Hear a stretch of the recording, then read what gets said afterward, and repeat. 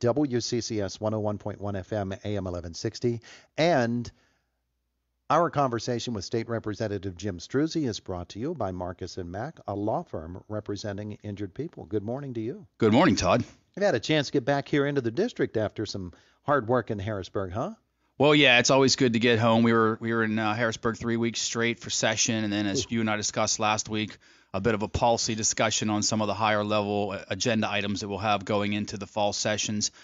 Tonight, obviously, I have my Blairsville Town Hall, as has been announced. I'm looking forward to that, to getting out and meeting some constituents face-to-face. Had a number of meetings this week already, and it's good to sit down with people in my office and talk to them personally about the issues that are affecting them. Yeah. You know, I realize that there is a lot of stress on people's lives right now. We really are getting it from all angles, whether it's unemployment, whether it's concerns over the pandemic, now concerns over even, getting the products that you need in the supermarkets and in the stores. I mean, there's a lot of stress on our lives right now. And from my perspective, I really want to give people that hope that we are doing everything we can in Harrisburg within state government to try and meet those needs, to get people, back to work, back to a healthy quality of life. Well, let's talk about a town hall meeting. This one is in Blairsville tonight, Yes. And folks can attend. Yes, 6 o'clock at the Volunteer Fire Company. Yeah. Do they need to pre-register or sign up ahead of time? We prefer that they do, but if you want to come, please come. I'm going to be giving sort of an overview of things that are happening in state government, things that have happened really since we haven't had any town hall meetings in about 2 years. What has happened over the course of the last 18 months or so. And then it's really a chance for me to listen to people, again, to hear their concerns, to hear their issues, and see what we can do to help. For people who are not aware of what happens at a town hall meeting, they really can bring whatever's on their mind to you, whatever's burdening them about what state government can do to help. You're more than willing to listen. Yeah, and that's the whole point of it. It's an interaction. As I said, I'll give an overview, touch on some of the higher level issues that I know are a concern to people in Indiana County and within my district, and then open it up to question and answers. I want to talk about a couple of issues that have come up this week. One of those was Attorney General Josh Shapiro yesterday announcing his candidacy for governor of Pennsylvania and taking the opportunity right off the bat to attack election reform issues that are going on in Harrisburg. I know I shouldn't put those words in your mouth. Does Mr. Shapiro have a point in what he's saying about the election and how the legislature is looking at it? No, I think unfortunately he's continuing the rhetoric that scares people. The election reform bills that we're working on, specifically House Bill 1800 right now that I'm a co-sponsor on, has bipartisan support. It addresses a lot of the concerns people had with the recent election, with election integrity, requiring some identification when you vote, making it fair to everyone, but making sure that it's more difficult to cheat. And I think that's really what everyone wants. You want to have integrity, you want to have faith, regardless of which side that you're on, that your vote counted and it counted accurately and appropriately and once. Yeah. I was surprised that he came out that strongly against it right off the bat, and that signaled that that evidently is going to be a big election campaign issue for. Well, you'll be up for re-election next year. Yes. Others will be up for re-election, and is that going to be a battleground? I'm sure that it will. I think he's a politician. He's looking at what's going to pull, what's going to get him higher ratings, and that's a big issue on people's minds right now. But again, I think it's unfortunate that it gets spun in the manner that it has. Our goal, from my perspective and from our state government perspective, is simply to make sure that the elections are fair, that people have faith in the elections, that none of these questions, none of these things that hovered in people's minds after the election are there after the upcoming election. We want to make sure that everybody knows when they go to the poll or they send in their ballot that it's going to be counted fairly and accurately. The current governor has signaled that he's sort of coming around to the idea of voter ID being an okay idea. Yes. What are the big sticking points that are standing in the way of election reform? Well, again, I think it's the rhetoric. People are they're playing off of what's being said in the media. They're playing off what's being said in other states. And if you look at the example of the governor, he never even read that bill before he vetoed it. And then when he actually sat back and looked at it and heard what it contained, he was like, oh, well, wait a minute. Maybe we should be looking at this. I think if people would actually sit down and have a fair discussion on both sides of the aisle about what the issues are, about what our voters and our constituents are concerned about, and actually work to address it instead of buying into and playing into the rhetoric that surrounds the election issues, we could actually get something done. Talking with State Representative Jim Struzzi today. Another issue that has come up this week was actually yesterday, and again, it'll be on the agenda today. The state system Board of Governors holding their two-day quarterly meetings yesterday. Dr. Jamie Martin talking about enrollment Yes. and state funding and tying those two issues together. She gave some rather stark numbers Yes. that we're all well aware of about state funding and how the state appropriations have just not kept up with the increases in inflation and in other costs. I'm sure you know she has a point. The problem is, how does the state address it? Sure. And as you know, Todd, I am a strong advocate for the state system of higher education.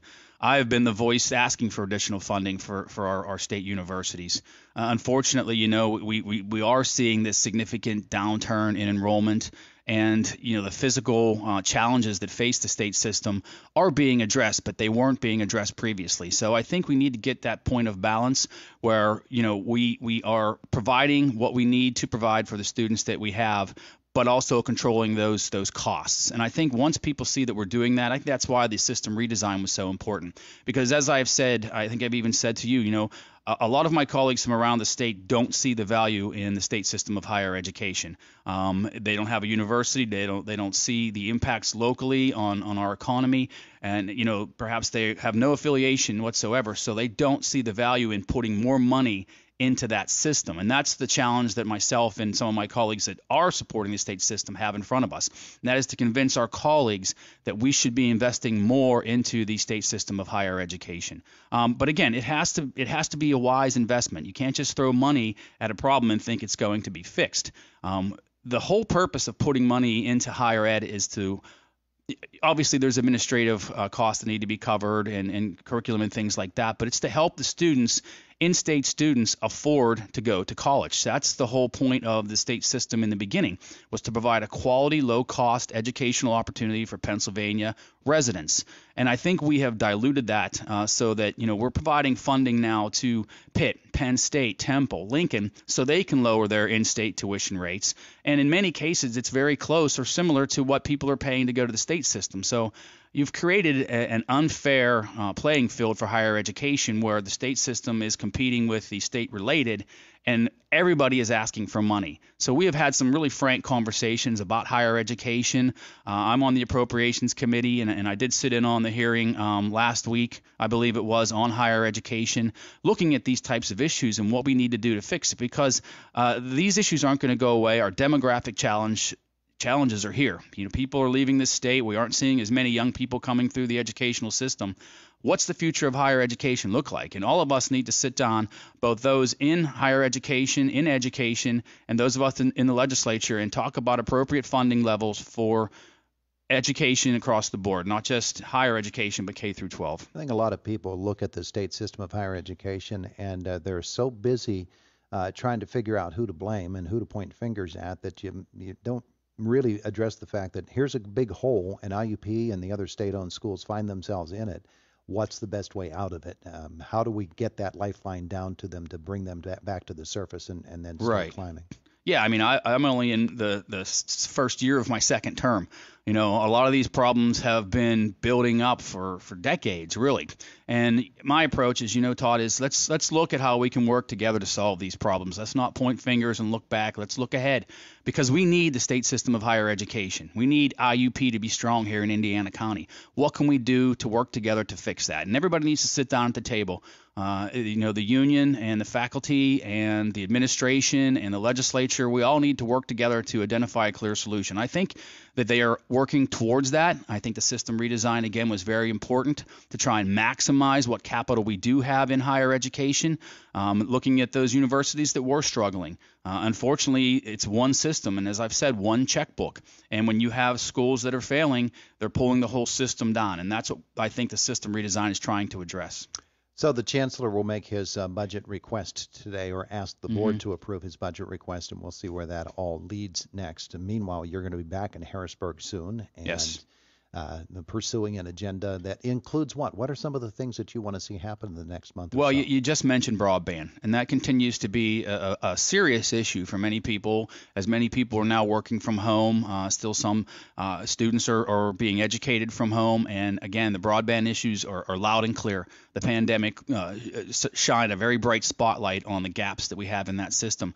I'm co-sponsoring several bills in Harrisburg that will provide hundreds of millions of dollars to provide broadband access, to give counties some funds to continue what our county commissioners have done with some of their federal money that they received. But it's a problem that won't go away, and it's a problem that we need to fix, and we need to fix it very soon because, again, as we look at our demographic challenges, people are moving out of Pennsylvania, and mainly it's because of jobs and taxes.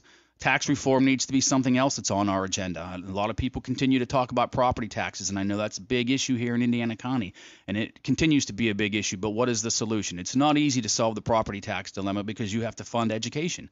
Again, it all kind of ties together, and as education costs continue to rise, you're going to see your taxes continue to rise. We need to solve that problem. We need to control education costs, provide more effective and efficient education. Tax reform, though, is big, not just property taxes, but business taxes. We have some of the highest business taxes here in the country, and that, again, drives businesses out of Pennsylvania. We need to look at mental health issues. As I said at the beginning of our segment, I'm really concerned with the stresses on people's lives right now. We're seeing, drug addiction rates increasing, overdoses increasing. All of these things come together and create problems that we cannot push further. We have to address them now. We have to solve them now, and we have the capability to do that. We put a lot of money aside for next year's budget, so I'm hoping that money, as we do see our revenues increasing now because people are out spending and they are out doing things, I'm hoping that we can take some of that money, the $5 billion or so that we put aside for the 2022 budget, and utilize that to help fix some of these problems that exist now. Yeah, it seems like there have been a lot of problems pushed down the road for a lot of years, and now we're at a dead end. There's no road left to push them down. Right. And I think people are looking us to be leaders, and we need to step up and do that. He is State Representative Jim Struzzi with us here this morning. When are you back in Harrisburg? The final week of the month. Okay. Yeah, so here this week, here next week, and I have my concealed carry seminar next, I believe it's Wednesday, the 20th at S&T Arena. So if people are interested in these events, Todd, they can go to my website, simply repstruzzi.com, and they can register for the events. We have the town hall tonight. We have the concealed carry next week, and then we have another town hall in Penn Run in November. And then I encourage people also to sign up for my weekly email. I try to do a good job of providing information on what's happening in Harrisburg, the bills we're addressing, committee meetings, and all that kind of stuff. And if people go to the website, they can sign up and subscribe. They'll get that Friday email with all that information in it. He is State Representative Jim Struzzi. A lot covered here. Thanks for being with us today. Appreciate it. Absolutely. Thanks for having me, Todd. It is the voice of Indiana County, WCCS 101.1 FM and AM 1160.